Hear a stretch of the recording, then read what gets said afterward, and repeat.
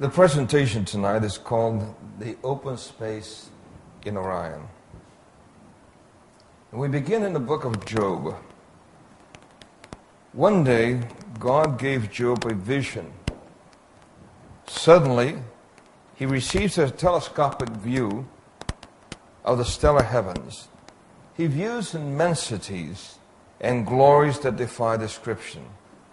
Even as he stands stunned and speechless, God turns to him and says, "Now, Job, listen carefully to this question. Canst thou bind the sweet influences of the Pleiades, or loose the bands of Orion? Canst thou bring forth Mazzaroth in his seasons? Or canst thou guide Arcturus with his sons?" These questions God posed to Job. And the question tonight is, why did God pose these questions to Job? Let's look at two or three of the questions. First of all, the first question, canst thou guide Arcturus with his sons? As we look into the sky on a clear night, we see thousands and thousands of blazing, whirling, fast-moving stars. One of these stars is Arcturus. This star, by the way, is a sun that's more than 1 million times as large as our own sun. To respect the size of Arcturus, it should be mentioned that our sun is 1,300,000 times as large as our planet. So is that a small star or a big star? Big star. Presently, Arcturus is rushing through our densely populated Milky Way at a tremendous rate of speed. In fact, it is the fastest moving first magnitude star in the heavens. Our sun is traveling at 12.5 miles per second. But Arcturus is speeding at the rate of 257 miles per second. Recently, when a rocket was shot beyond the moon, it was traveling at 29,000 miles per hour. But Arcturus, a mass more than 1 million times as big as our sun, is actually traveling at 925,000 miles per hour. And it never loses speed. So great is the speed of Arcturus that it, together with his suns or planets, is not held as a part of any astronomical system. Arcturus is actually called a runaway star, and is now traveling through our densely populated Milky Way system of 200 billion suns, after which it will continue on through space and enter another Milky Way system also populated with billions of suns. Just think of it. What a catastrophe it would be if it should collide with another sun. Here is a picture of Scutum Sobieski. You can see how densely populated that is. Should Arcturus pass through this nebula, will it collide with one of these gigantic suns? Imagine the explosion that would result should this runaway star with its enormous speed and mass collide with another sun. Here's a palmoscope picture of the cluster of Hercules. Notice again the density of suns in the center of this star system. Should Arcturus pass through Hercules, will it collide with one of its suns? The answer is an emphatic no. Why not? For you see, the Bible tells us that God is guiding Arcturus. That's why he asked Job, can you do that? And of course the answer from Job would be what? No. And so God says, can you guide Arcturus with his sons? And now to establish his superiority, God makes that question. Now here is the point of this astronomical text that amazes me. It was recently from the Palomar scope. This scope actually can take pictures about 100 miles distance, can measure the edge of a straight pin. This telescope was the one used to actually discover how fast Arcturus was really traveling. Only recently did we know that it was a runaway star, a law unto itself, the fastest moving first magnitude star in all the heavens. We today had no way of discovering the secret without the use of these marvelous, delicate instruments. And so, think of it. Job had no way in this world 3,000 years ago, at a time when there was no Palomar scope, to know this amazing fact, except the master astronomer told him. Think of it then. Doesn't this strengthen your faith in the veracity and dependability of the Word of God? Now here's a second question that God asked Job. Canst thou bind the sweet influences of the Pleiades? The Lord speaks of the sweet influences of the Pleiades because they're so beautiful. The Lord speaks of binding the Pleiades because it is a group of 250 stars.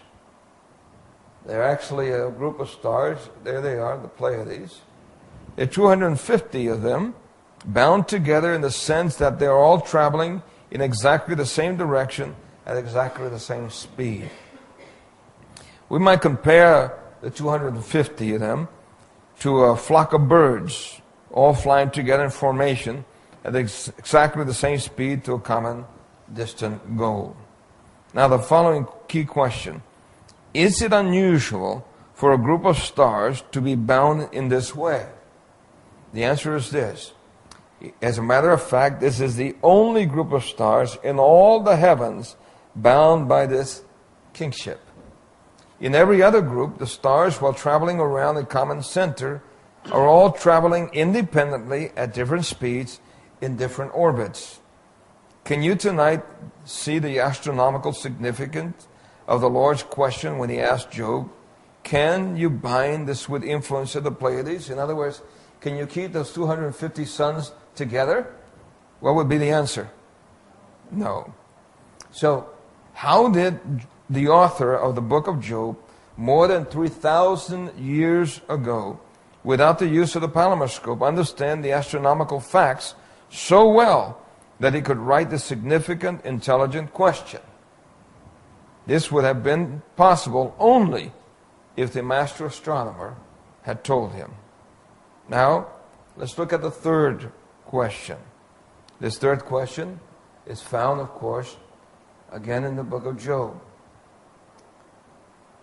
Canst thou bind the sweet influence of the Pleiades and loose the what? The bands of Orion. Perhaps we can look at the constellation of Orion. Here it is. And if you ask what is a constellation, it is simply a figment of the imagination in which the ancients imagined that the bright stars which they could see formed a certain figure in the sky. To the Greeks, Orion was a great hunter who boasted that he could kill anything, but a small scorpion bit him on the heel and he died. So, Greek mythology is untrue, unscriptural, but can still be used as a valuable aid in helping us to locate the stars. Notice the three stars that make up Orion's belt. You see the belt right there? Okay. Now, I should tell you something about this constellation. It is a constellation that can be seen from the North Pole, from the South Pole, from any place on the globe.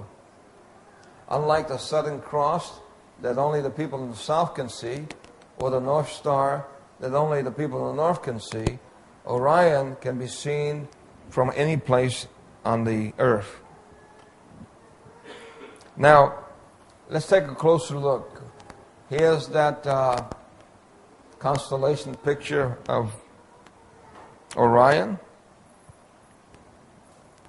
And the belt band. At nighttime, if you want to locate it, if it is a clear night, it actually looks in the figure like as a kite. You have the 3 stars there, the star here, and then 3 stars down here. Can you see that?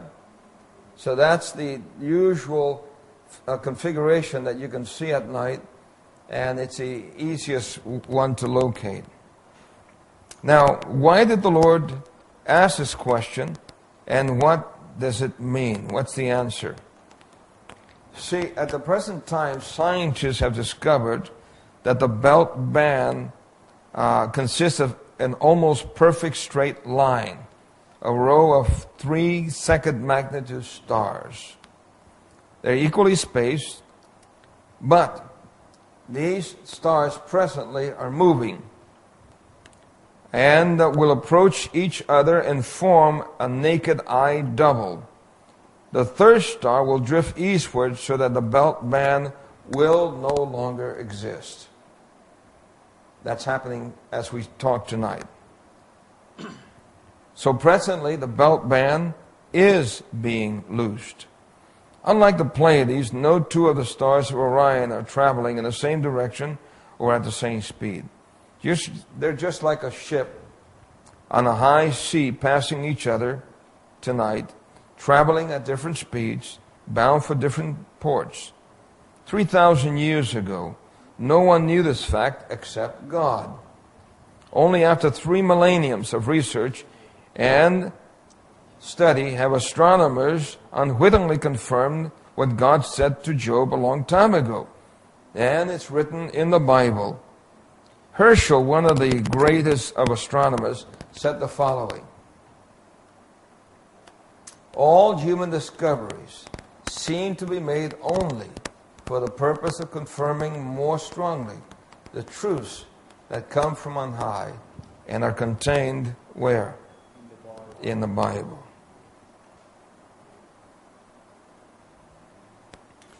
But say, there are some other most amazing truths in the nebula. I want you to notice Regal, the great sun located just above the knee. Okay, that's Regal. The great Regal, while our sun is 1,300,000 times as large as our Earth, this star is 14,000 times as bright as our sun. Then there's Betelgeuse. Pronounced Betelgeuse, spelled Beltagese. Betelgeuse, the gigantic star in the shoulder of Orion. While our Earth has a diameter of approximately 8,000 miles, Betelgeuse has a diameter of 260 million miles.